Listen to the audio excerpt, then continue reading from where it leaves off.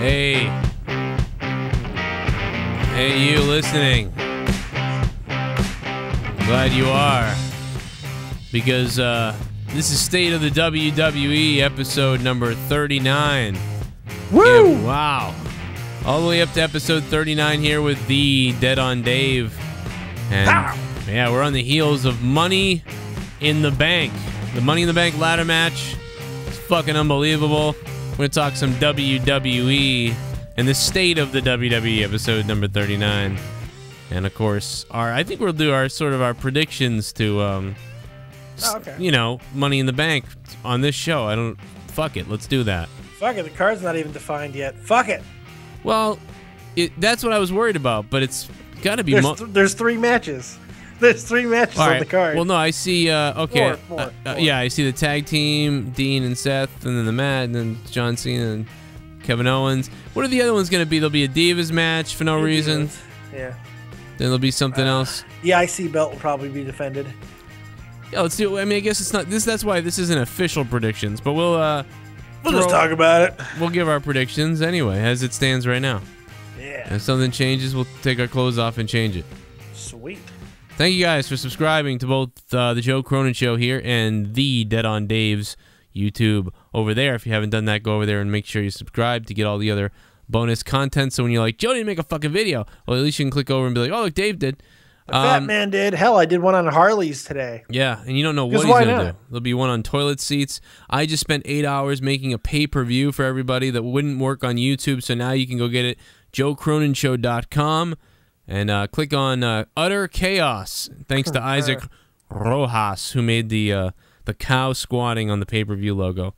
And or go to vimeo.com/Joe Cronin Show, and you can order it on pay-per-view on Vimeo. Right now, it's up there as a movie. It's great. It's an hour long, and it's a lot of fun, baby. Chaos. So I'm uttering chaos. You see what I did there? Yeah. I went away from the cow fucking pun, and now I'm uttering chaos. That's a way better joke. It is better. It's funny. Where's Jesse? I don't know, Dad. He's not usually here. I just wanted to. I don't know. Where is he's usually not here. Where is he? Thanks for making a gal feel important. Well, I figured like he'd be the one to laugh at that. That's why. Oh. He needs to fill in the laughter. Like I'm laughing in my head, but he needs to be the one to be like ah. Plus, I'm really tired, so. Yeah. That's why I got up early for you, and then 2 hours later, there we go. Yeah, you're right. It took me an hour to figure out how to edit something. All right, so let's go right into. There's a whole bunch. There actually is there's not a whole lot of like mainstream news going on, but there's a whole bunch of little sub notes, and in the whole entire wrestling community as a whole, anyway. Yeah, there's a lot going on. It's weird. Like we got Samoa Joe. I mean, you get Samoa Joe news, and he broke goddamn Tyson Kidd's neck. Yeah, right when he signs his full-time WWE contract, too. Yeah, thanks for signing me. I'll take you out. I broke his neck. Yeah, you know what? It's got to be like Vince he's got to walk into the office the next day and just be like, I told you. This is why we have the Performance Center. I still have to watch it. Is it a house show or is it on the... Yeah, I believe it was like main event. I haven't seen the move. I didn't see the move on the Muscle Buster. It was... before Raw or something. It was the dark man. I can't remember what the hell it was. But he fucking hits the Muscle Buster on Tyson Kidd, and now Tyson Kidd's fucked up. Unbelievable. Just as those guys get going, too. Yeah. It's unreal what happens to Tyson Kidd. It's unreal. But you know what? That's what he gets for fucking taking #fact. And you know something else? I can't wait to see what he steals from me next while he's sitting on his hospital bed. Because that's what he's going to do. He's going to watch YouTube and then get ideas. Because he's got nothing to do, so he's sitting there, and he's like, what can I do? What's this fucking guy? And then he watches the Joe Cronin Show like he does every day, and he gets on his laptop, and he goes, well, I'm going to take this now. Yep. Him and Tyson Kidd are going to put on their own pay-per-views on 2K15. That's right. Tyson Kidd's next slogan, if you don't have talent, have talented friends. Fucking asshole. Well, let's see what else we got.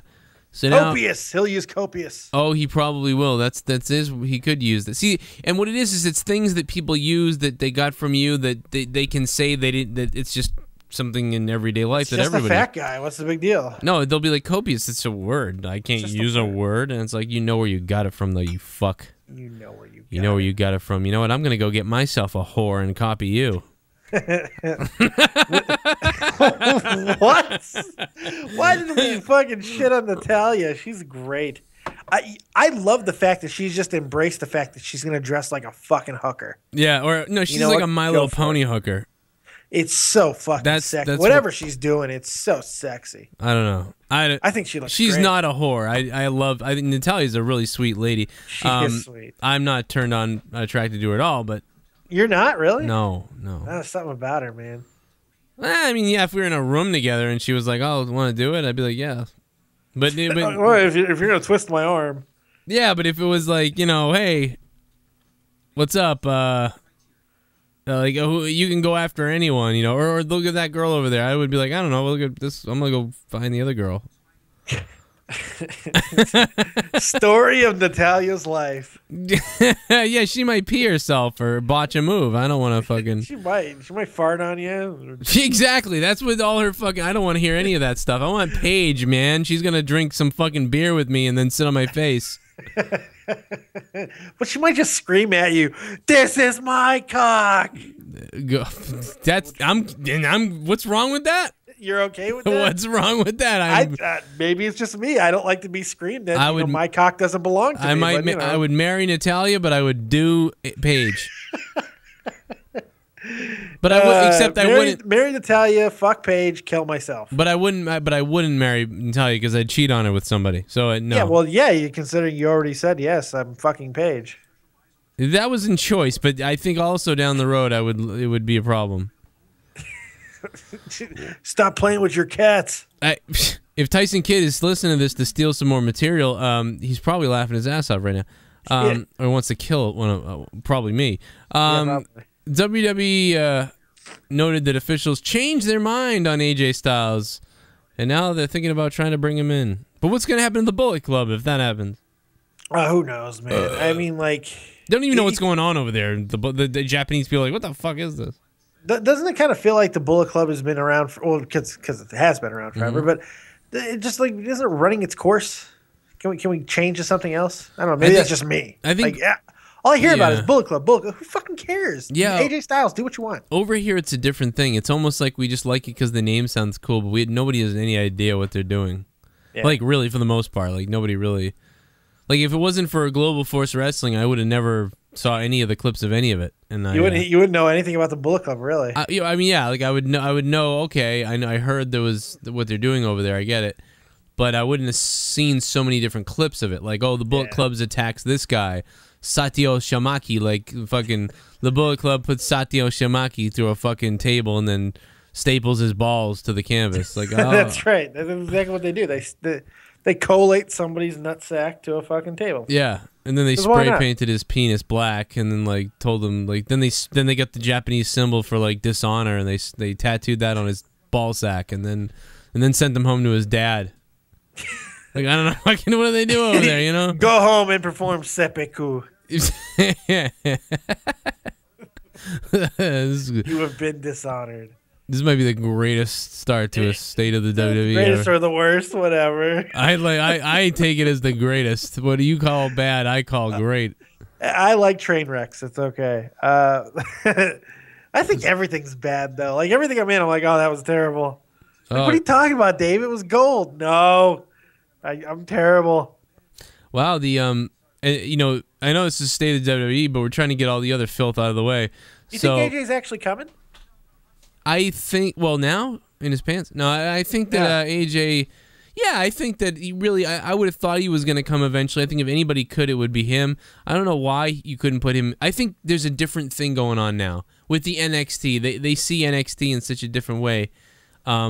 They could really. They're starting to see it as a brand. I think that's a big part of it. They're not just seeing it as developmental anymore. It's almost like they're seeing it, you're right, as developmental, but it's almost like their own TNA. They've said, and it's so funny that the WWE was like, oh, you guys are trying to compete with Raw in the main event. Oh, okay, well, check out NXT. You can't even compete with that.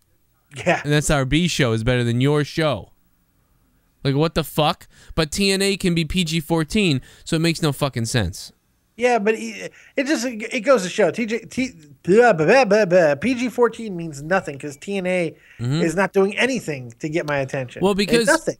because even when you would watch storylines over the past 2 years, like one of the things like Slammiversary 2013, I said this during that time. I said, you know, Slammiversary 2013, this pay-per-view was so fucking amazing. It was so good.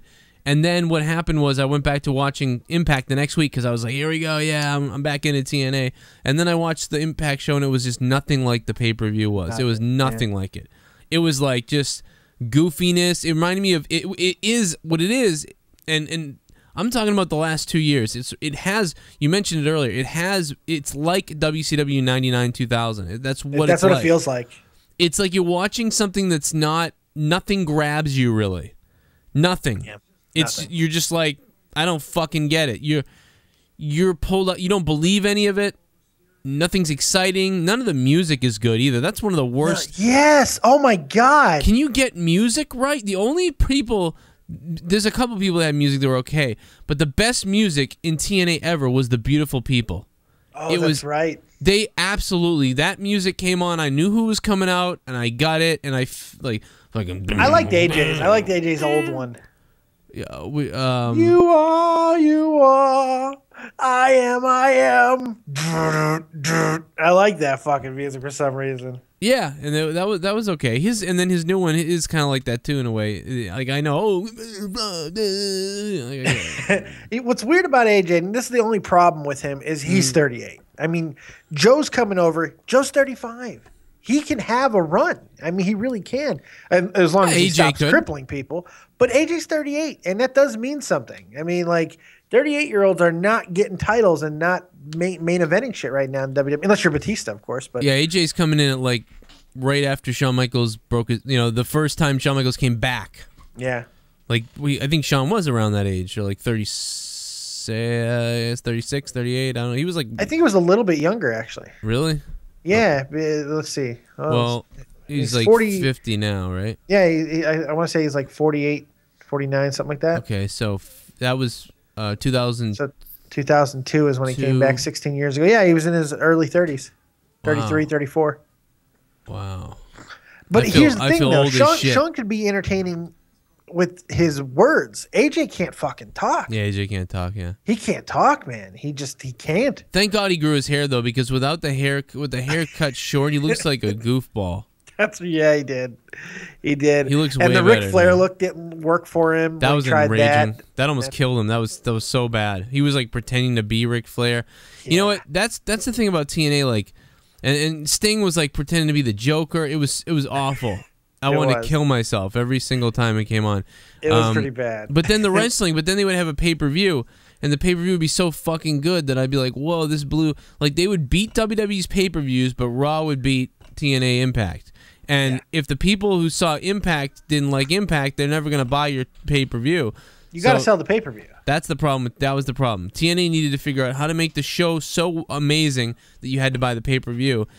And if you coupled that with the wrestling they were doing, it would have been fucking blowing up, because so many people have gone in to give it a chance and then left or come and gone, even me and everybody. Yep. So if you had just hooked somebody a little bit during those times, it would have been good, instead of being like, oh, I have to pay a lot of money to get in to see good wrestling, but I don't care about anybody. Right, I don't care about anybody. But I would pay to see the good wrestling, because I bought Slammiversary. Yeah. And it was fucking amazing in 2013. Last year's Slammiversary wasn't so good, but no. You know what's funny? What you're saying right now is basically paralleling what, if people didn't watch it, if a wrestling promoter or somebody in wrestling needs to know exactly what to fucking do, go back to last Monday night, watch Paul Heyman on fucking Stone Cold, because he told you everything. He told you what you have to do is what are you selling? What are you selling? Yes. And yeah. He laid it out. He goes, in my first 3 minutes of every promo I cut, I tell you who I am, I tell you who I represent, and I tell you what I'm selling. And that's why Paul Heyman is so fucking brilliant. And I didn't realize he was barely 50 years old. That's amazing. That means he's coming into his prime when it comes for promoting. Yeah. We're going to see some great things out of Paul Heyman in the next 15 fucking years. Yeah. If he doesn't have a heart attack, yeah. because he gets it and no one else seems to. You know, it's like, who are you? Why are you here? And what the fuck are you selling? If you could do that and hook your audience, you're gonna be fine. Yeah, he knows. It's so weird. He's just right on, and that's it's so funny because he's like Vince, but if he's like Vince in the fact that they kind of like he needs someone else. But the difference is Russo and Vince worked, but Paul Heyman and Vince turned into craziness because Paul Heyman like would try to drive the truck over the bridge. Yeah. Where like Paul was so fucking, and he said it himself. He was just so willful, and he wanted it done the way he wanted it done. Vince Russo's not like that. At least he wasn't back then. He had a semblance of an idea, didn't know how to develop it, and then Vince would be like, "Oh, okay, here's what we're gonna do with that." Yeah. You know, Paul wanted to tell you the idea, who's gonna be in the idea, how long the idea's gonna go, and stick it down your throat. Yeah, and now he's kind of mellowed out, and it's cool. He needed to mellow out. And I think it's gonna be perfect. Hopefully he's either going to get more power within the WWE, maybe through Triple H naturally taking over more and realizing Paul's got such a good eye for the business, or maybe he will decide, you know what, maybe it's time that I do my own thing again. I think they are a little bit. I don't think they'll ever give him a role like that because I think they know that eventually Paul, or even if he's not going to be like that now and he's matured, they believe, I think, that Paul eventually will run something crazy. He'll just go off the deep end, like oh, let's bring him down to NXT and let him run NXT. They would never do that because no, never let him run NXT. But you know what he could run? Yeah, SmackDown again. Let him write SmackDown exclusively. Separate the shit again as far as who's controlling what. God. He wouldn't do that. I don't think he would want to do that. Probably be honest. Not. But if he was interested, I think that would be the perfect thing. Because I hate the idea that the same people are writing Raw that are writing SmackDown. Maybe get a couple of the same writers in the room, but I think you have to have a little bit different of a feel, or you're just going to get the same regurgitated crap every week. Yeah. Or twice a week. Well, that's the thing, too, is then they're playing it safe because they're really worried about writing for Raw, and then they just SmackDown's like a building block that they use. Like, okay, now it's almost like you've written a song already.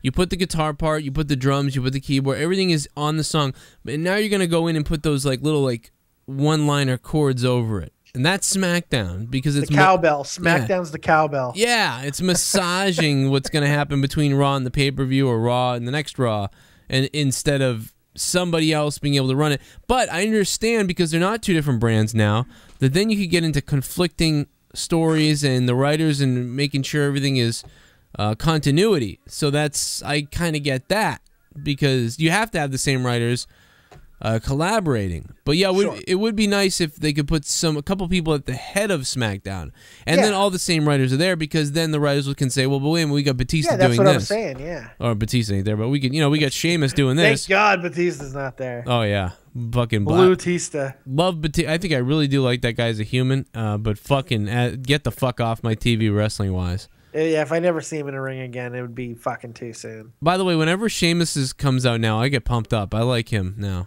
His intro is awesome, isn't it? I really love his new fucking entrance. And why didn't they do this all along? Yeah. Along. he was cool when he first came in. He was a badass. Now he's like a badass who looks like a badass. He doesn't look like a joke anymore. He looks like when in Short Circuit 2 when Johnny Five turns into the punk Johnny.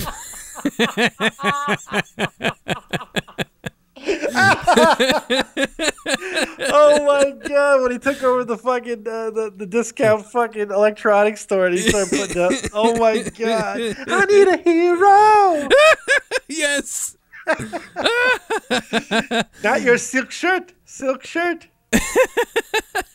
Oh my God! Yes, that's exactly what he looks like. Oh, I gotta find a photo of that. Like, where the fuck is that at? That's too good. Oh my! You just created the greatest Sheamus meme of all time. Get him with the because he had the mohawk. He did. He had the mohawk. He absolutely did. I am coming for you, Oscar. Anybody who's under 24 has no idea what the fuck we're talking about. Mas locos kick your ass. Mas locos kick your face. Mas locos kick your balls into outer space. I lost my mind when I was a kid when I heard them singing that. I thought that was the funniest fucking thing ever. It was too good. It was too fucking good. And then the stereotype Indian fucking. Oh, Johnny, Oh, Johnny, I'm going to wash up your mouth, Johnny. 5. Oh man, the prototypical white con man. It was. Oh my god, that movie's great. Yes. I fucking love it, man. I miss the fucking 80s. Yeah, I was saying that to Leah. I always say that to Leah, but Christ. I found the fucking. I sort of found like a close up of him, but unfortunately, there's not like a better one of like the full shot of him with the. I'd have to put the movie in to get that shot, but holy shit! Hold on, let me put it up here. He kept calling Fred Durf. Oh yes. Oh god. Oh god, that's so funny. Oh, because he's freaking out now. He's like, something's wrong with him. Like, yeah, his wiring is all wrong. My name's Fred. That's what I said. That's Durf. what I said. Durf. Yeah, that's great. Oh my god. Because that's Fred backwards, isn't it? Fred backwards. That's yes, right. it's Fred backwards. Durf. That's what they said. Durf. I need more input. Oh my god. It's a little me. Isn't that special? Making those little fucking toys. Oh god, I love Short Circuit too. Not as much as the first one, because well, you know what? A lot of those movies. What's up with the in the 80s and the 90s, and even sometimes movies they make the first movie is like more dramatic and serious, and they made the movie to do that movie, but then they make a second one, and the second one is like a total new tone. It's called a cash in. But I know, but it's like but here's the thing about it. It's the ones that sometimes they work though. Yeah. Because you're like, we love that movie. But then in the first one there was this whole the military and the fucking robots. Yeah, the guy from fucking Police Academy yelling at people and shit. Yeah, and then the second one it's like a big fucking joke, kind of. Oh, you had two people from Police Academy. You had the Tackleberry. Oh no, you had Lassard Tackleberry. and Steve Gutenberg. You had the guy who Mahoney. Mahoney was in Mahoney and the guy who kept screaming Proctor. Proctor, yeah, the bad guy, and everything he's in almost. It's basically he's got one character. That movie was like that. I think Ninja Turtles was like that. The first Ninja Turtles movie was like dark, and then it was a little darker, yeah. And then the second movie was like, yeah, go ninja. We don't use weapons anymore either. We don't use weapons and go ninja, go. Yeah, it became a joke. The first one was a real serious dark movie, and then the second one was like, woo. And Gremlins was like that too. Gremlins was like a horror movie, and don't feed him after midnight. And then the second one was like, don't feed him after midnight. There's people in lipstick and shit in the building. Fucking Gizmo's Rambo now. What the fuck? Yeah, all kinds of just fucking. It's like a parody of itself, is what it is. Ghostbusters 2. You're right. 2. Ghostbusters 2 had the same vibe. The first one seemed like it was a real serious actual movie. The second one, we have a dancing toaster. Yeah, pink bathtubs are coming after people. Except for Vigo. I will say Vigo was a little scary. Although Vigo was a little scary. But yeah, I don't know. You're right. Vigo's like. But then you had his little conduit who was just fucking strange. I'm coming for Vigo. Yeah, what the fuck? Vigo is here. Yeah, that was weird. And yeah, Gozer. By the time you get to the end of the first Ghostbusters, it was kind of scary. Like Gozer and that shit was kind of freaky, even though it was funny. It turned out to be a marshmallow man, but hey, whatever. Yeah, I guess they did have the marshmallow. Yeah, there was just something more serious about all those first movies, and then the second one was like, let's just fucking fuck. Well, yeah, because a marshmallow man on his own isn't fucking scary, but a fucking 60-foot marshmallow man, that's fucking terrifying. Yeah. I don't give a fuck. That's so weird. It's just, it's something that was a constant. The 80s were, man. 90s and 80s, those movies did that. It's especially in the 90s. The sequels, a lot of these sequels happened in the 90s. I think Short Circuit might have happened in the 90s. That's right. They did. So it was almost like in the 80s it was the real movie, and then the 90s it went whoo, like I mean, I don't know if they were like, we can expand the audience if we lowered the rating from an R or a PG-13 to a PG or something. Oh God, can you imagine what Goonies 2 would have been like if they would have done it in the 90s? Holy God! You know what would have happened in the Goonies 2? The Goonies would have started, and like the fucking lady, the angry and Danny DeVito or whoever the fuck she was, the throw mama from the train chick. Yeah, all that stuff. All those people would have been ready to go after them. But then their like plane would like crash into a mountain or something, and then they're dead, and that was it.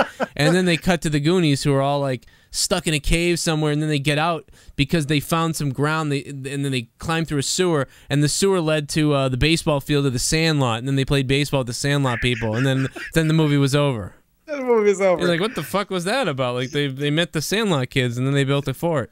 Because why not? Because why the camp out?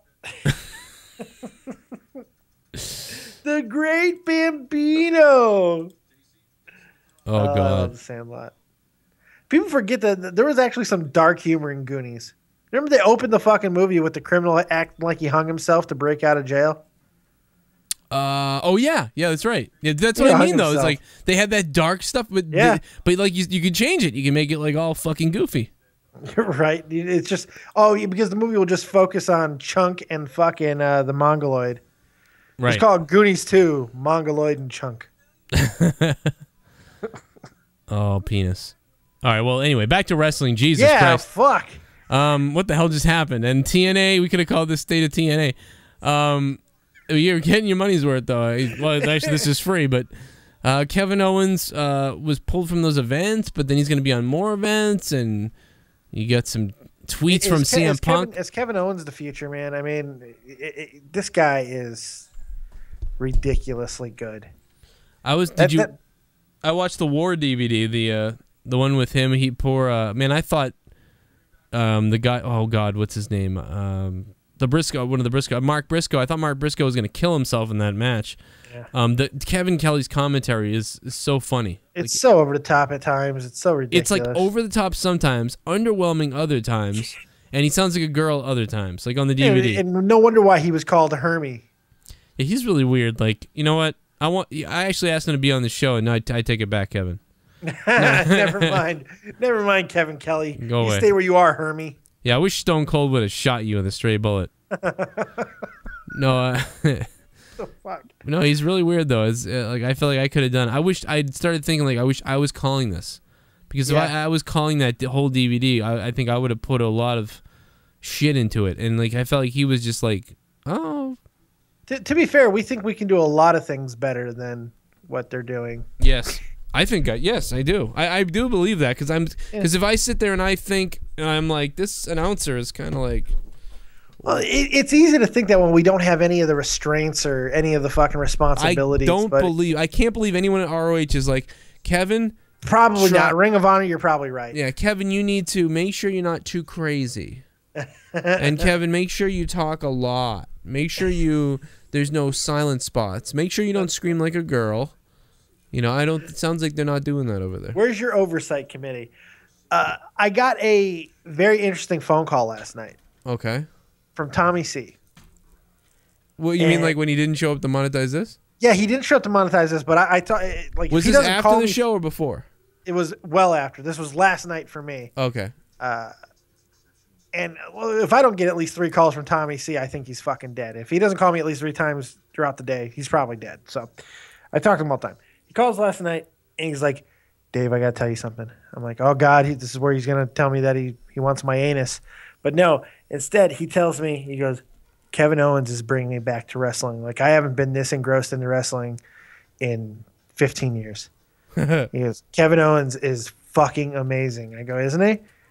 I go, and you know what? John Cena too. Him and John Cena together. It's not just Owens. I mean, he's right because they had a great match. They had a great match. And like all the promos back and forth, everything that Kevin Owens is saying and doing, man, it's just the promo he had on SmackDown was great. It's just bringing his son into it. Everything that Kevin Owens is doing. If they just don't fuck this up, Kevin Owens is Brock Lesnar. Kevin Owens can be the reactions he's getting. He can be that guy that unites all of the differing fucking wrestling opinions. Like, we're all so fucking flighty. Everybody wants something else from wrestling. Kevin Owens can bring all those motherfuckers together because he has a little bit of everything in him. He's that good.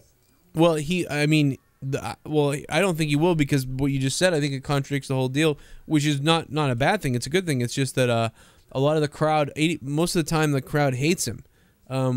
So yes and no. I mean, you hear it. You hear a lot of even though he's getting the boos when he's like running down Cena, you still will hear fight Owens fight. But that's the same 5-minute spans. What I'm saying is that he's amazing, and he is what we want. He is great.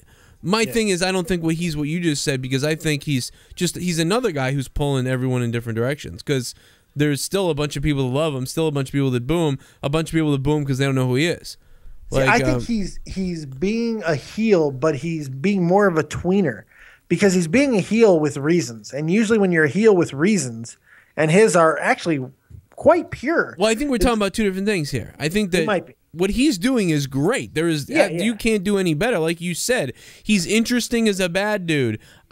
So yes, all the people that hate him, he's making them hate him for the right reason. All the people that love him are loving him for that reason. So he's touching every base. But he's not bringing he's not bringing everybody together in the same opinion, but he's bringing everyone together with being interested. Yeah, that's what I'm saying. Okay, yeah, I get it. That's what I was meaning. He's bringing everybody to the same opinion that he's awesome. That's what I'm. Well, no, I disagree with that because I think there's a lot of people, new wrestling fans, who don't think he's awesome, but they don't understand that he is. So the more matches that he wrestles, the more time that he has on the mic, he's gonna win more and more people over. But it's okay I'm not saying right this second. It's okay if someone hates him and says, "Who is he? He seems boring, and I don't know who he is, and I'm mad at him," because they don't know that they haven't been this mad yet. So that's actually they don't know how it's good. Like you remember when Stone Cold at the height of his popularity, they started tweaking and fuck with his character a little bit. And people were like, what the fuck is going on? Like when he had his turn, when he went with McMahon for it was a really, really short fucking turn. Yeah. And everyone was like, what the fuck is going on? And then they quickly realized their fucking mistake.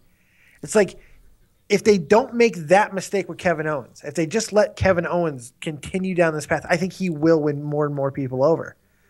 Because he's so fucking talented, man. And he's not just talented; he's charismatic. Everything that he does is exactly what we loved about some of the biggest superstars in the late '90s. I think he brings that with a modern twist now. Yeah, I agree with that, and you're right, and I love it. I've been dying. I mean, think about that last pay-per-view. I mean, the only match I was interested in was Owens and Cena. I mean, that was the one that wasn't the only one. It was just the one that I was. It's the match you remember. Not even that. Before it started, that was the match I was waiting for to start. I wanted to see that. I mean, Dean and Seth too, but I really was like, I want to see what's going to happen in this match. And then it was fucking awesome. And I got to go back and watch it. It wasn't awesome because Seth Rollins was doing flips over things and Dean Ambrose was close and people were going off ladders. It was awesome because Kevin Owens and Cena were just executing these maneuvers. It was a weird match. It was they just kept having these maneuvers and these spots, and they just kept going, and it was good. When was the last time you saw John Cena get reversed off the top rope into basically a fucking cradle powerbomb? Yeah. I mean, fuck, man. It seemed like John Cena was taking risks with Kevin Owens that he normally doesn't take with other wrestlers. Yeah. And that was interesting to me, too. I think there's a concentrated effort by Cena himself, too, which we know this, to say, I'm gonna do my damnedest to put these guys over. Let's start building for the future. He is all game for that. Getting all these people up here. And I think that there's definitely something to these brass ring comments now. Sure. Because when some of these NXT people come up, and it's different. They're running into, it's amazing. We're seeing two different type of wrestlers now because of the NXT people that have been coming up. We are seeing these fucking people who are just here to be happy to be there and have been used to this celebrity sort of style. Kind of like the Natalias. Yeah. That's always been your knock with her is that she's just holding her spot. But Natalia might be even another category. That's like my wrestling family tradition, and I'm a wrestling family tradition. So she's in the middle to me. Someone like Cameron is just you are garbage. You can't wrestle. Absolute shit. Yeah. Waste of a spot. You're waste of fucking spot, Cameron. It started when Stone Cold kicked you off Tough Enough right away because he saw it, but somehow you got brought in to fucking do something. Are you kidding me? Fuck. She sucks. She's off of Divas now, too. Good. I mean, she's a pretty girl. She seems... she's kind of... She's okay. I don't think she's pretty. Well, all right. Well, I not for me. She's just do. She's got that face on her that... but she's got a bitch good face. Comes out of her mouth. She looks like the person that I've run into plenty of times that just... maybe she's not, and she doesn't know it, but she just comes off mean. And forget what she really is, because personally she might be awesome. I don't know her personally. She might be really sweet. I don't know. But to me, all I care about is the fact that why she can't wrestle. She shouldn't be there. She shouldn't be wrestling. Rosa Mendez and you need to go away. And remember the time she tried to fucking pin somebody on their stomach? That was great. I don't remember it exactly, but I'm sure it sounds right. She does her little split maneuver on someone's back. Like they're laying on their stomach, and she's screaming at the referee to count the pin while she's he's like, no. He's like, no, we can't do that. She's like, count it. Like, oh my God. And then you know what? She's the type of person that I bet went in the back and was like, he embarrassed me. He didn't even want like da da da da da. And it's like, no, you're a fucking idiot. Yes. And you shouldn't be here. Wrong. Yeah. And so there's a lot of those people that are there. They're just safe with their spot and happy to be there, and this is all whatever. Summer Rae is probably in that category. Yeah, I felt like when she first came up, she had a spark, but I think the thing that hurts her is I don't even think they let her do anything or get a chance to do anything. Because like the only thing she doesn't fuck up is when she does that damn really sweet spinning heel kick that she does. Thing, yeah. Or when she does the flip kick, leg drop, the flip leg drop, she does that too, doesn't she? Yeah, that's pretty nice. But other than that, I mean, she's got the most annoying voice on the fucking roster. I thought she could be a good heel, but they don't. I don't know. Now she's with the Miz, and it's just weird.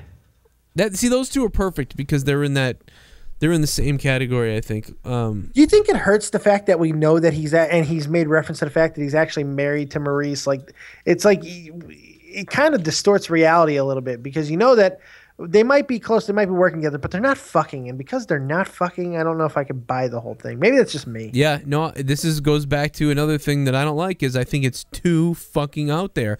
Yeah. I want people to hold on to their characters more. I don't like this.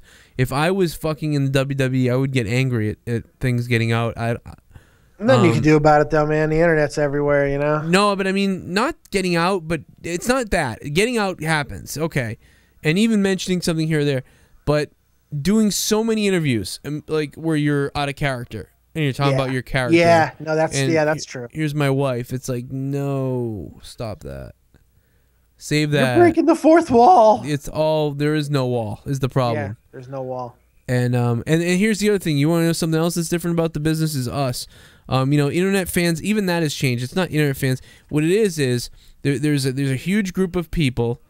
There's a bunch of WWE fans who just watch the show. They're younger, they're new fans, people that have been watching for 5 years or less. They watch and they're happy about it.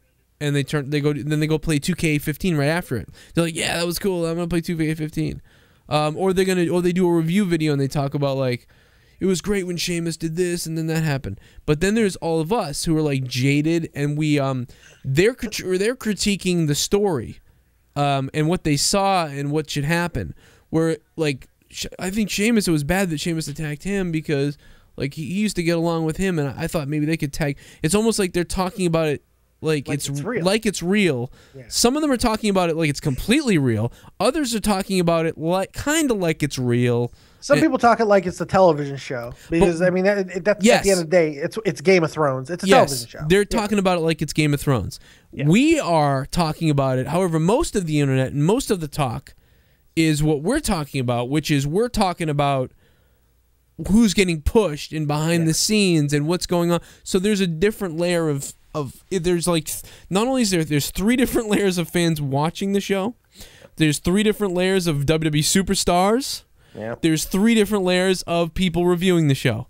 It's amazing. I think I figured out why too. Why? Because we're all doing it wrong. We're all thinking of it the wrong way because we all have this entity of what wrestling is when it really is only one thing. You know what it is most like? What it's most akin to? The circus. Yes. It's the circus. The circus makes no qualms about most of what you see is going to be fake. No qualms about it. That clown didn't really fucking cut another clown in half. It's fake. It's a show. But it travels. It's about pomp and circumstance and very grandiose. It's awesome, you know, but it doesn't take itself too seriously. When they're not in the center ring, the clowns take off their fucking makeup and can just be a person. Well, that's the other thing about wrestling, too, is the further back you go, the more wrestling was like a circus. Yes, well, it started in the circus. Right. And but the problem is, like you said, it started there and it's become out more. But now it's not even like there was all that secrecy, and then like in the 50s and like yes, carnies used to be, the circus used to be very secretive. You're right. And you're right. But people didn't know if there was people that didn't know it was fake. So that's the thing. But now it's also out there that it's in the last 15 years or in the last maybe 20 years, wrestling has become and been changing into something it's never been before. Yeah. Because it's all out there that it's fake. It's not like in the 80s, some people said it was fake and then someone said it's not, and then some people didn't believe it, and you could make people think it was real. Yeah. Because you have your Meltzers and you have your Apters, and they're completely different, you know? It's like you have the people who are trying to get you to like wrestling for one reason, then you have the other guys trying to do it for the other reasons. And it's completely different. Like Meltzer wants to fucking expose every secret, every rumor, report every fucking thing that's going on, even if he's wrong a lot of the time. Apter just wants to talk to the wrestlers. He wants to just get the stories. He doesn't report on rumors. He doesn't no conjecture. He just fucking talks wrestling. When he's interviews, he does fucking little impressions with the wrestlers that he's talking to. I watched the one he did with Jay Lethal recently. I saw that one too. That's the one where which Jay was awesome. Nails the Ric Flair. Yeah. Oh god. And Macho Man. Yeah, that was really, really cool. Yeah, his Ric Flair. I'm gonna show you the secret of how to do a Ric Flair. He didn't want to do it, and then he did it, and it was great. He did it in the interview. It's just, I think that's what it comes down to. It's either you're a Meltzer or you're an Apter, or you're in between. To be honest. Yeah, or you're a hybrid of both, which might be just as dangerous. I think that Bill Apter's interviews are great, but when I watch Bill Apter's reviews of the wrestling show, I can't watch it. Yeah, because he talks about it like it's real. Yes, he does. So and that's not you. Yeah, but at the same time, you're not full on blow up the industry with everything behind the scenes either, because in fact most of that drives you insane. So yeah, you're right in the middle. That's what I feel like. I am a little bit like I will talk about the storylines like they're real, and then I'll talk about them like why I don't think it made sense because it's not real or whatever. Yeah. I don't know, whatever. We're in the middle. But there's a third category. There's three categories. There's, like you said, there's one way, there's that way, and then there's the other way that's a hybrid, and that's what we are. Yeah. But there's just three different divisions. None of them are right or wrong or whatever. It's just there's so much room to do it. Game of Thrones, there's no one there is that in Game of Thrones. TMZ says Game of Thrones star so-and-so might be sleeping with this dude. Yes. Like that. So there you go. They're doing that there. But and then maybe this is how it goes in everything actually. Because then in Game of Thrones you could have a show that says, why did they kill this guy? They should have killed that guy because they get into it like the show's real. They get into that universe. You have people who go to places to sit on an iron throne because they're so into the fucking show. Yeah. It's not, people think that it's just how people react to wrestling. It's only confined to wrestling. Yeah, and it's not just confined to wrestling. Everybody, look, how many assholes walk around Star Trek conventions wearing a red shirt hoping a rock falls on them? Yeah. You know, you get immersed into the fucking universes that you love. But then, and that's okay. But even in Game of Thrones, then you could have that third category where they could just say, oh, I loved how the sword and this happened and that happened. So it's like, you know, that could be all seriousness and you're talking about this show like it's real. So it's the same thing. But in sports, it's just endless talk of what if and what could and what they could do. Yeah. So it's actually only usually one way to talk about sports. It's because there's an off season and it's either you're talking about what's happening or what's going to happen. Yeah. You know, and that's it. It's like, okay, we're winning this year. Oh, we didn't win. Oh, we're winning next year, and here's why. You know, but even in sports, you know, it's kind of funny because because you either talk about how important the sport is to you, how important your team is to you, but God, I hate the fucking management. God, this fucking owner, if he would just, you know, like, and it's all real. That's the only difference is sports is all real. There's no fake to it, but you know what I mean. I want to let's graze over some of these matches real quick. And sorry about that. Well, no, I'm the one who talked the most, so I barely let you. By the time you started talking, let's graze over these other matches now. No, I want to graze over these real quick, and then we've got some bonus talk we're gonna do. I think. Okay, first of all, all right, let's start with the tag team match. The New Day. We got a lot of A lot of black going on. Finally, it's almost like the. I think that black on black wrestling. Yeah, WWE was like, all right, let's give them a category, tag team, because we're sick. We're gonna give them a place to shine. It's called the tag team division. Here's how I feel. I'm gonna tell you how I feel about everybody in this match. Hold on a second. Where the fuck is it? This is gonna be dangerous, but I'm gonna tell you how I feel. This can be very dangerous. So, okay, Titus O'Neil is dangerous. Speaking of dangerous, you know what? I wanted to disagree with you on that. Okay, I don't think he's not dangerous.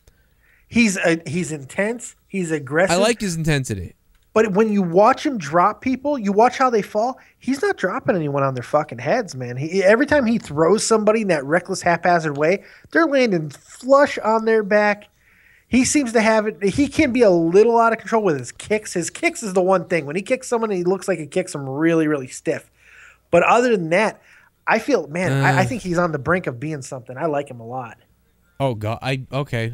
I mean, I know somebody else backed him up. I forget who it was, Booker T maybe, but I don't. Shit, I didn't. I just JBL loves him too. Yeah, I don't know. I don't want to be in the ring with. He's the only guy. If you told me on the whole entire roster, who do you not want to be in the ring with? Don't put me in the ring with him. Really? Yeah, I don't know why. I don't. Yeah, that's weird. Then you get his tag team partner who is just can't take him. I can't take him serious.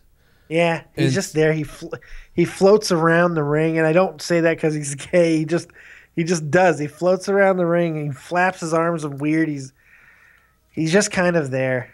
It's really weird. It used to be the other way at one time, I feel like, but I don't know. Yeah, so I hope to God they don't win the titles. So I don't think they will. I think New Day keeps these things so we can keep them rolling on their. They're keeping them. Yeah. They're onto something, and you don't want to get rid of it now. You don't want to do that. So New Day retains the titles. Let's go to the Money in the Bank ladder match because I said months ago that either you're Dean sticking with Kane or Reigns. Yeah, because Dean or Reigns was going to win, and Dean's on some other thing now. So yeah, I believe. Although unfortunately, it seems like the obvious choice, which makes me wonder if they won't make him win because they don't like to do that. Yeah. And it could be like Sheamus, but I'm still going to pick Reigns. I think there's two guys, a dark horse and a long shot. Mm-hmm. I think it's Reigns and Sheamus. It's going to be one of those two almost 100%. I think Neville has an outside dark horse chance of winning this thing. Very remote, but he's the dark horse. And then there's the guy who, if he won it, it would make more sense than you think, and it's Kofi Kingston. I think Kofi Kingston could win this match with the help of the New Day, and it wouldn't be all that shocking when you think about it and what they're doing. New Day has been working with the Authority. They've been in fucking storylines with Kane. You know, he's been doing a lot of on-screen stuff. So if Kofi were to come out of this thing as the winner, it wouldn't be all that shocking.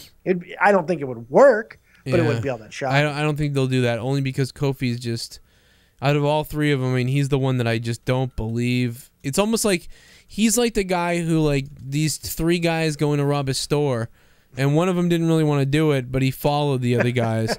And then they shoot the clerk, and he does go to jail, but he wasn't really that bad. He just couldn't say no. He couldn't get out of the bad situation. He's been getting into it more. I think you're right, though. At first, he was just like, if he can step it up a little more with it, I mean, you know. He has been, like on SmackDown, I felt he really started to come out a little bit in the promo. You know how you do it?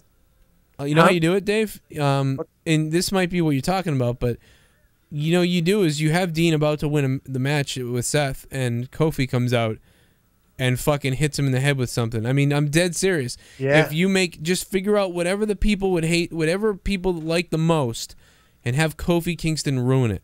Yeah. And the New Day, but have Kofi be the one that executes it. Yeah, Kofi's got to be the one to do like the Trouble in Paradise off the fucking ladder or something. Yeah, something like that. Yeah, I agree. Or terrible, like even, and maybe then he'll get. Maybe having those boos and the heat will turn up his acting ability. Maybe, but it's not really his fault, but it is kind of that Xavier Woods is completely stealing every goddamn scene there because he is. Well, Xavier Woods is ridiculous. He's the best. I mean, like, to be honest, if Kofi wasn't there, it would be Xavier Woods and his bodyguard, Big E, and that's what you would do. Yeah, that's right. I mean, that's what you would do. And Big E would say, "What do you want me to do, boss?" And he'd be like, "Hurt him." Like, you know? At first, I really thought it was about making Big E the next big star. Now I'm not so sure because it seems like they are all kind of starting to gel and rise up together, which is kind of cool. Yeah. So, I mean, the possibilities for the New Day are kind of endless right now. Yeah, I mean, they can add people to that. They don't have to, but they easily could. Yeah. Yeah, it's just, I don't know. It's a weird thing, but it finally worked. I mean, after all that shit, you know, we were killing. We wanted to kill especially. Ourselves. Yeah, we wanted to kill ourselves to them. But it was when they were faces. It's amazing how flipping them works. Anyway, so we all right. We got our opinions on that. I don't think Ziggler has. We didn't even talk about Ziggler, but I think he has virtually no chance of winning. But this is the one year where it's like Ziggler down. He's just there. Yeah, I mean, I could even see Kane goddamn winning the thing, even though that would be. You know, I thought about that. I really think it is a possibility. No, it sickens me. I think Kane is there to make you think, oh God, they're gonna fuck him over, but actually Roman's gonna win. So Kane is there to make you think something nefarious is going to happen. If they would have kept going with this whole Seth Rollins and Kane feud like they were having, Kane winning the fucking Money in the Bank would make a lot more sense. Because like he would win it, and then now what? Now it's like the Authority. You know what? He could win it because the Authority would hold the title and possession of the money. They have all the power. That would be then you bring in Brock Lesnar to shatter it all down again. I don't know. There's definitely ways to handle it. Yeah, I hope that doesn't happen, but Me too. I know what you're saying. Oh my God. I don't know. Roman probably. Sheamus, I'm hoping, but Roman probably. Yeah, I think. Yeah, I'm still gonna stick with Roman, even though they put him on the front, which makes it really weird. But Dean versus Seth Rollins. Yeah, I think that it'll be awesome. It's gonna be an awesome match, and I obviously think that they are still gonna keep the belt on Seth Rollins. Yeah. But I'm not exactly sure how. Yeah, it's going to be something screwy, I feel like. But it almost has to, because Dean is way too over right now. The work he's doing right now is incredible. That promo he and Seth cut on each other on SmackDown was awesome. Yeah. It was really, really good. And God, I care about this match. And I want to see Dean stay in the main event title. I want to see him win the belt. I want to see him take the belt off of Seth. But because we know Brock is coming back, it's like, how does that work?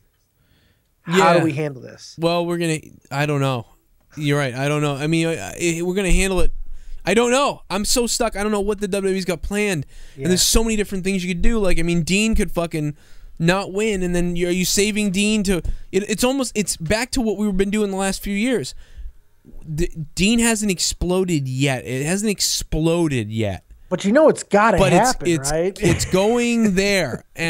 But you almost want to hold it back and wait to WrestleMania. Do we wait to the Rumble? Do we wait till WrestleMania? Do we wait till the Rumble? Is Roman out of the picture for this whole thing? Is Roman going to come back again next year? Are we going to have? It's almost like eventually, this whole thing, Roman's going to start saying, that's it, man. I'm in it for me now. You're in it for you. He's in it for him. I'm in it for me. And then you may get the Shield triple threat this WrestleMania. I think it's very possible. I also think it's a possibility for SummerSlam. Yeah, I think it's a possibility for SummerSlam. It makes more sense for SummerSlam because holding this back to WrestleMania is going to be tough. It's going to be really tough. Blue balls. And it's not only tough because of those three. It's tough because of the outside guys that are hovering around. Brock Lesnar. You still don't know Brock Lesnar, Bray Wyatt. He's a floater. When are they going to put Bray Wyatt into this situation? And I'm not as worried about him. I think he can go into an IC title picture before he gets into this.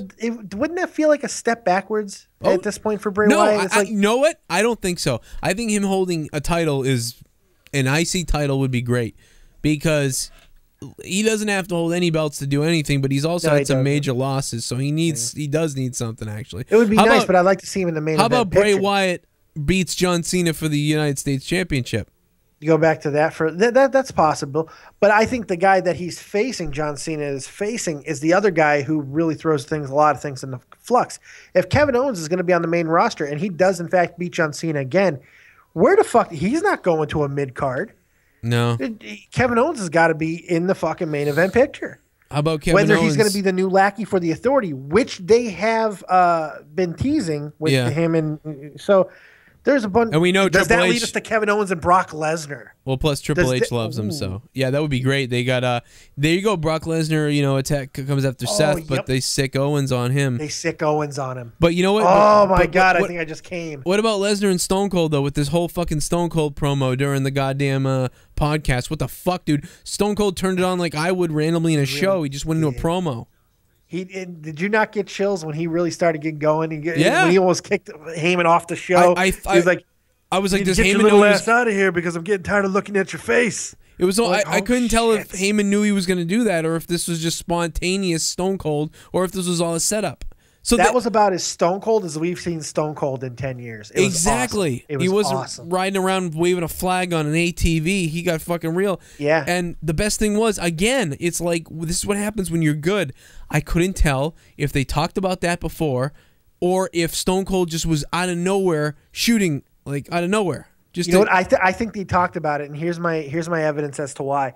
When all of that stuff was going on 2 months ago with the legal stuff, when he got his T-shirts pulled and his podcast pulled and all that, he released a statement. He said, "Look, WWE and I are still working together. We got things for the future. Believe me, something's going to be announced, and believe me, it's going to be awesome." It's not. He wasn't talking about the podcast. I think he was talking about this. No. I think this is what he was talking about. I think look, I don't think it's a 5% chance that he's going to wrestle at WrestleMania. I don't think it's a 10% chance. I think it's a 100% chance that he will fight Brock Lesnar at WrestleMania 32. You know what's weird? They have to sell that event for 110,000 people. You know what's weird about it? You're right. That's a great point. But is we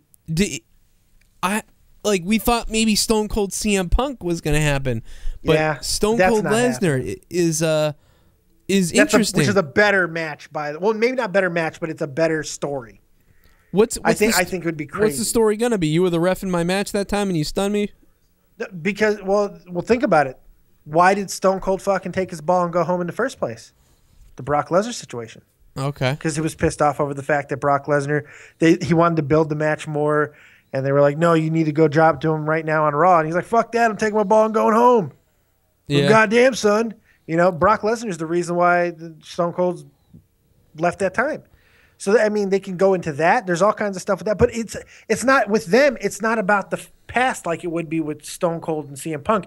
It would just be about now. Yeah. Which is kind of cool. Well, Stone Cold also might feel like he owes Lesnar almost.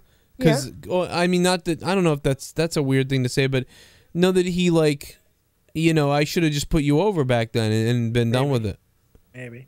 But now the question does become, does Stone Cold lose to Brock Lesnar in Texas at WrestleMania 32? That's like another question. Now, granted, Stone Cold's 50 years old, but he's also in amazing shape, and he's not wrestling anybody. He's going to punch and kick fucking Brock Lesnar, and they're going to brawl all over the fucking arena. Yeah. It's not going to be a wrestling match. Yeah. That's going to be awesome. Well, it's very interesting because, towards the end of Stone Cold's last few times, he didn't look very good. And here we are, like, fucking 10 years later or something. Best shape he's been in years. He looked good. I remember, you know what?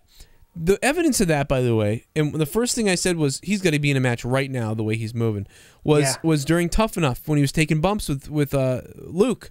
That's right. He took bumps with Luke, and he looked great. Yep. And all this time off, he should be able to kick it into gear, but it's still hard for me to believe. My God, Stone Cold. It's been so long.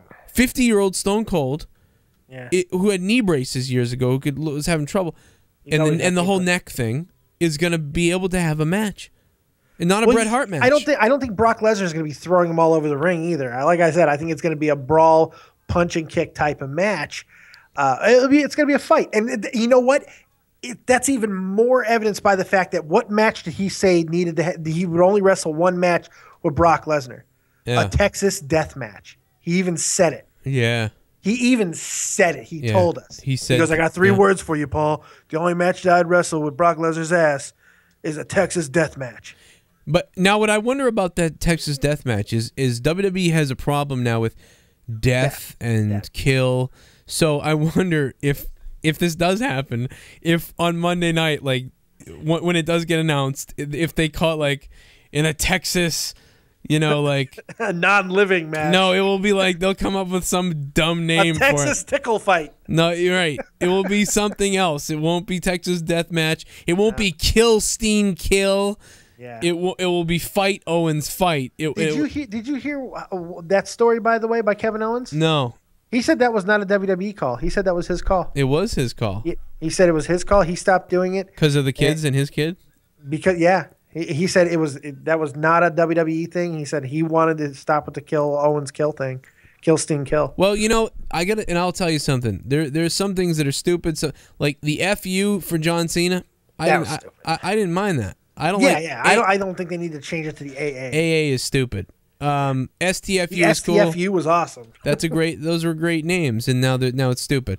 But Kill Owens Kill makes no sense. On the indie scene, it makes sense because on the indie scene, it's like a visceral type of thing, but I mean, people still chant like, you know, Joe's gonna kill you and Steen's gonna kill you. Yeah. So it's here's the thing. Bailey's gonna hug you. Yeah, it's accepted differently. It's like kill you. All the guys know what they mean. They know he doesn't mean we're gonna kill somebody. We know it means he's gonna beat you. He's gonna hurt you in the match. That's what kill means on the indies. That's what it means in NXT. But when you use he's gonna kill you. In the WWE Texas Death Match. Yeah, in the main roster, kids are thinking he's gonna kill somebody. Yeah, so they. You know what though? Fucking how long ago was it? It wasn't even that long ago. Seth Rollins threatened to kill. He said, "I'm gonna kill him anyway." Oh yeah, he said it about Edge. I'm gonna kill him anyway. Oh, I'm gonna kill him anyway. You're right. And we said that night. We said that's fucking crazy, right? Crazy. Like, I'll break his neck, John. You know what, John? You should know me better. I'm gonna kill him anyway. Kill him anyway. Oh my God! I mean, that must have slipped wrong. Maybe. Like that must have. Like I would. Oh God! This is why I need to get the wrestlers on here because I would. They got to sell out that fucking arena, dude. They got to go. They got to do 110,000 people, and what's gonna do that is a headline match, a Texas Death Match between Stone Cold Steve Austin and Brock Lesnar. Take my money now. I'll bring 110,000 people. You're right. That's a great point. It's got to be. And you know what? If you get The Rock versus Triple H. Oh, my God. You get The Undertaker versus Sting. Brock Lesnar versus Stone Cold Steve Austin. What the fuck what are the current roster going to do? You know? The cool thing about those three matches is there's not a belt in those three matches. Yeah. There's not a belt there. But there's going to be people like, oh, the old guys take... You know what? I have no problem with the old guys doing it as long as they can do it because we're not going to have this forever. Yeah. We're running out of time. It's very finite. And they can still have those matches and then still have fucking the Shield in a triple threat for the fucking title. I'd like to see Bray Wyatt versus fucking Kevin Owens. Oh, my God. I was about to say the same thing. Bray Wyatt and Kevin Owens for the fucking World Heavyweight title. And then the Shield... Well, I wasn't going to say for the World Heavyweight title. That'd be kind of cool, though. Oh, God. I don't think they would do that. I don't think that... I'm thinking... There's not enough time. Not this WrestleMania. I still think the Shield could be in that triple threat match for the title. Possible. Very possible. Because then you get all three members of the Shield, all showcasing and for the WWE Championship. And then that gets all three of them in a match, and that takes up that spot because there won't be a lot of spots available with these three other matches with people who aren't main roster people, really. Sure. And then... So then you got Bray Wyatt, then you get Kevin Owens... and then you get to get John Cena involved with somebody, and the IC belt hopefully defended. You know what? John Cena could still have the fucking United States Heavyweight title at the. I just called it the old school version, the United States Heavyweight title. Ric Flair used to call it that. The U.S. belt. He could still have that at WrestleMania. That's a very good possibility. John Cena is starting to become like a Undertaker situation. Like he loses that to somebody. Whoever loses to him, that's putting them over. It's almost like they don't know yet really who's going to do it. But when we get to WrestleMania or when we get to SummerSlam or when we get to whatever pay-per-view he's going to lose it or whenever it's going to happen, wherever we get there, the person that he loses to is going to be put over huge. Yep. But also along the way, he's had all these little put-overs too, even beating people. And the questions become like, what are you going to do with guys like Joe too? You know, Joe's going to be I'm not there. worried about, you know, honestly, me, this year, I'm not worried about Joe yet. I think he's next year. Next WrestleMania. But Joe's going to be on the roster by then, you'd have to think, right? He's going to be on the main roster by midsummer. I mean, he can't do that long down in NXT. They've already filmed the match between him and fucking Owens. Yeah. You know, I mean, you can't assume he's going to be down there that long. That's why they signed him to the fucking main contract. Well, the reason why they signed him was because of the Destination America thing, but because of Ring of Honor. But you can't figure he's going to be down in NXT very long. I guess you're right. I mean, I don't know if he'll still be able to make the WrestleMania card with what's going on. Yeah, because it's so jammed. But I mean, we're fucking talking about WrestleMania. We're fucking crazy, by the way. We are completely fucking insane. We haven't even hit SummerSlam yet. July, August, September. I mean, can you believe that it's almost SummerSlam? I can't believe that this is going to be my third SummerSlam broadcasting on YouTube, and that last year's SummerSlam was the one I put the condoms on my head. I just can't believe that it's going to be I made my debut on the after show, the simulcast with Tommy C. That's where I made my debut here. That's right. That's crazy. Isn't that nuts? That's craziness. And but yeah, we got July, August, September, October, November, December, January, February, March, 5, 6, 7. We had 9 months to go. We're talking about WrestleMania. Fuck is wrong with us? Because that's what we're always going to. I mean, that's where it's always building. And maybe that's part of the problem too, because we're not just worried about how are they going to book Raw. No, we're trying to figure out how this is all going to work into the context of WrestleMania 9-10 months from now. Yeah. I should have put. Well, anyway. I think we should wrap. I gotta wrap it up. I think we fucking killed it here. This might be our best fucking state of ever. We talked about Johnny fucking Five. Yeah, we talked about Johnny Five. I'm gonna do a plug real quick here. So guys, right now on it's Vimeo.com/ Joe Cronin Show. You want to go over there to watch my 1-hour pay-per-view event. Also, we're gonna have some bonus shows on there as well. Between me and Dave and some other people as well, and their pay-per-view events. If you'd like to check them out, their bonus events, I'm gonna have them over there as well. It's called Utter Chaos. Watch it. It's up now on Vimeo.com/ Joe Cronin Show, or you can go to JoeCroninShow.com and click on it and watch it. You can rent it or buy it. It's 1 hour. It's a pay-per-view of 2K15 and me calling it. Took me forever to do it. Enjoy it. It's Utter Chaos. It's the first one. Have a lot of fun. Also, there was so many funny little glitches in it, by the way, that like it's just I'm like calling the action like it's real, and then like a ladder explodes through a guy's head and flips out into the crowd. How can you call it real by having to say butt fuck dumb? But and so I throw a lot of BFD out there too. Yeah, there you go. Like, oh, BFD has set up RVD. Anyway, so go there and check it out. My name's Joe Cronin, and I'm the one doing the commentary. Subscribe if you've never subscribed to my channel, Joe Cronin Show right here. Subscribe, click the like button, comment down below. Let us know what you think about the WrestleMania build, about Stone Cold, about everything we talked about. I want to hear it in the comments below, or even better yet, if you want me to really read something, tweet my Twitter at Joe Cronin Show. And of course, if you do purchase the pay-per-view on Vimeo.com/ Joe Cronin Show, then there's a special code word message in it. A bunch of times I bring it up. You just got to email me that, and you'll be entered to win. I'm giving away the stuff from the Wrestle Crate. It'll be Monday night after Monday Night Raw, I believe. Maybe only 4 of you will buy it, and then 4 people will just win anyway. So go over there, rent it, buy it, whatever you. Either way, renting it or buying it, you'll be able to do it. Also, co-host right here. If you like Dave, the Dead on Dave on YouTube. The Dead on Dave, go over to his YouTube channel and subscribe to him. He's over there. Look at him in that beautiful shirt, button up, looking all nice. Yes, 3 subs away from 700. You can get me there.